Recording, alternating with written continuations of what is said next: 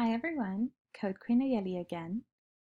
I'm going to show you in this tutorial how to perform a search from the home page by entering a single item, clicking a button to search, and then displaying the results on a different page while still filtering with that same item that you typed in on the home page.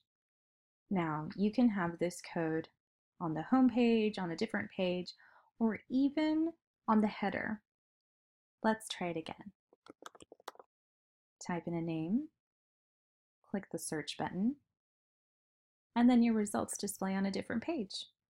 Let's delete that. And then it displays all of them. This is just a test database. It has test information.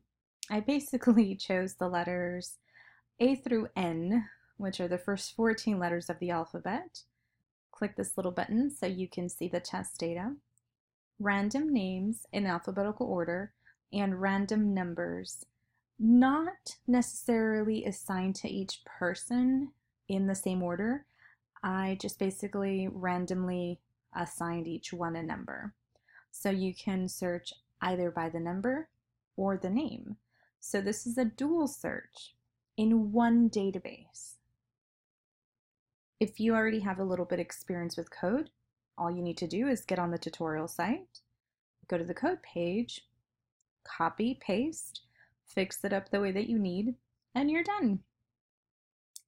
If this is your first time coding, then please continue to watch the video and I will show you step by step how to add this code and make it work on your site. Let's go to the home page. Use this example, try it out, test it out. Then at the bottom, it'll give you the exact steps. The very first thing you have to do is turn on the developer tools at the top of the menu. Look for the word code, then click turn on developer tools. After you turn on the developer tools, you can go ahead and turn on the properties panel. We'll be using it later. You go to the same menu, look for tools, and then click on properties panel. This will activate it. After you do that, we have to start preparing the actual search bar. You can either use a drop-down menu, or you can copy my design and use a simple text user input element. On the left side of your editor, click on user input and look for the user input elements. After you've added it to your page, go ahead and style and design it any way you like. You can add a shadow line underneath. You can even add an image for the button. Then you need to make sure you either already have a database created and prepared, or do that now before you continue. Without the database created, we won't be able to test anything out. So go to the left side, open the site structure. Let me show you where that is. See this thing right here? There's a little arrow down at the bottom of the page. If you click on that, it opens up the site structure. This is where you'll find the databases. So click on the word database. If you don't have a database here, you can either click on add collection or click on this little plus sign. After you've added your database, input all the information. If you don't know how to do that, click on this button at the bottom of the image. It'll take you to all of the basic videos to show you how to create a database, how to enter the information, how to sync it, and how to update it. After you've finished with your database, you're going to need to create the page where you will be displaying your results. But before you can send them to that page, you have to create it, because we will need this page information inside of the code panel. So this is the page that I created. It has another search bar at the top, just in case they need to search for something else. And then it has a repeater at the bottom. If you don't know how to use or design a repeater, click on this button. It'll take you to my repeater video. After you finish that step, go back wherever you added your search bar and button and start renaming each element. You do that by clicking on the element, and if you've already activated your properties panel, then this is what will pop up. In this little part where it says ID, you can change the name.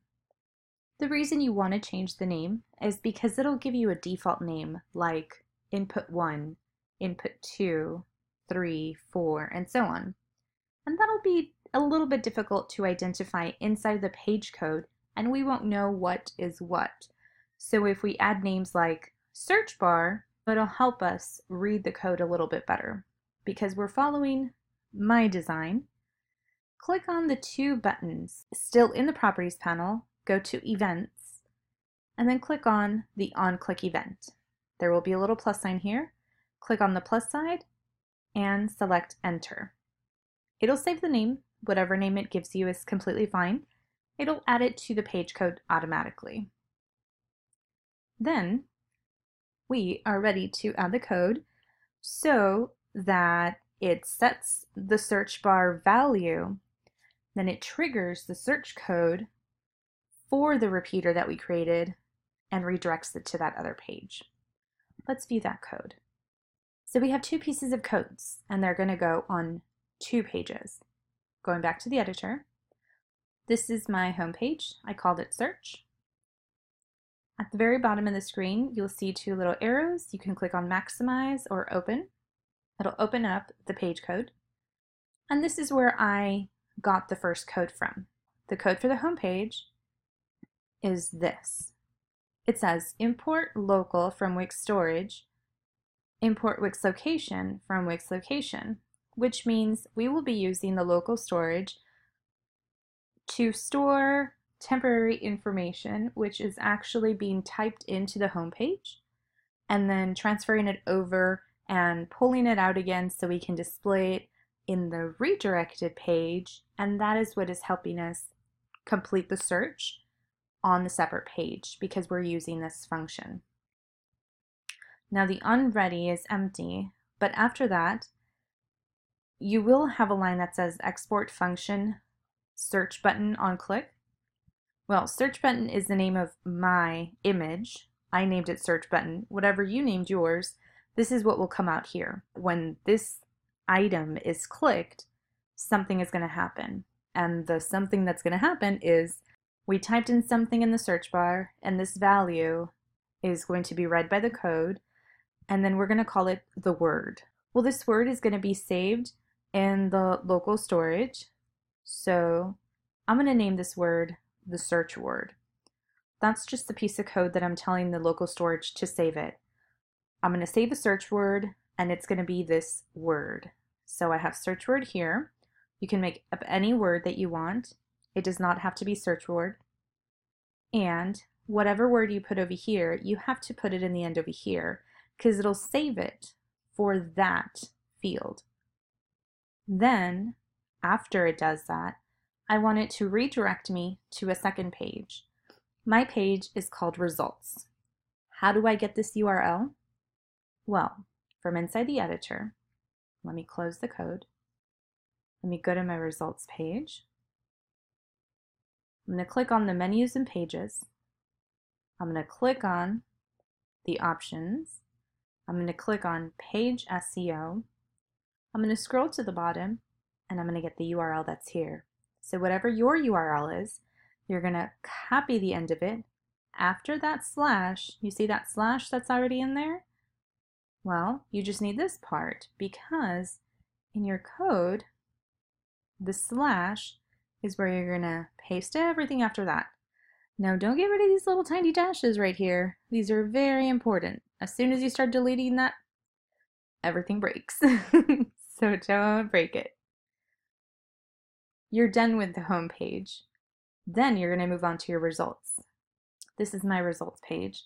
This is what it looks like in the editor. I added a repeater. Remember, if you don't know how to work repeaters, watch that video. Well, after I added all of my elements, I added the search bar again and another search button and the repeater to display the results. My repeater's name is #repeater1. So, the bottom of the page, I am also going to add this code, which is right here. I'm still going to be using the local storage, and now I'm going to be using the Wix data. Well, I am going to have it on ready code because as soon as the page is ready, I'm going to add a variable. This variable is also a made-up word, and I'm going to call it same word because this same word, I'm going to pull it from the storage and then I'm going to insert it in my code. So now I'm retrieving the local item that I set in the local storage. I'm looking for the search word. So there's a word that's saved there and it's pulling it, but now I'm going to call it same word. So as soon as the page is ready, the value from my search bar will be the same word. It's going to insert that value. And my placeholder for my search bar will also be the same word.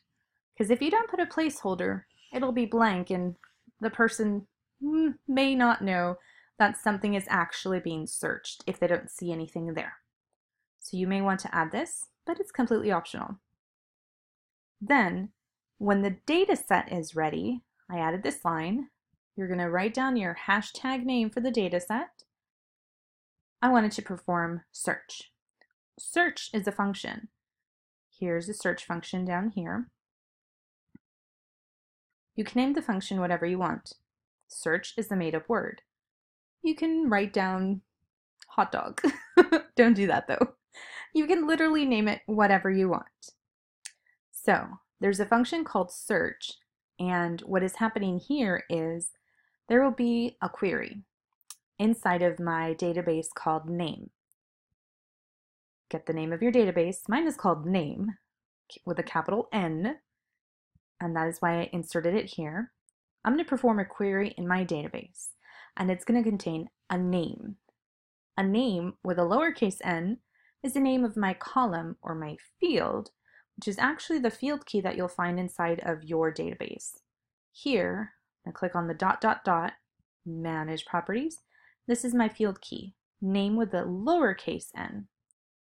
So I'm going to be searching in this column called name, and it's going to be searching for that word or that value that's inside of the search bar right now. Remember, we already pulled it from the storage and we set it to be the word inside of the user input element.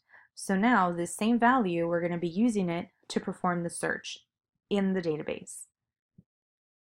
This is going to contain the name, which means it doesn't necessarily have to have the same capital or lowercase letter or the full exact name. It's just going to contain a part of this word or this value. So this is why I have the word contains. If you wanted to equal it exactly, change this .contains to .eq. The letter E is in Edward, Q is in Queen, and then that's it. And that'll change the meaning of this line. I have a second line because I wanted to perform a second query. I'm going to do an or. Or it's going to search also in the database called name.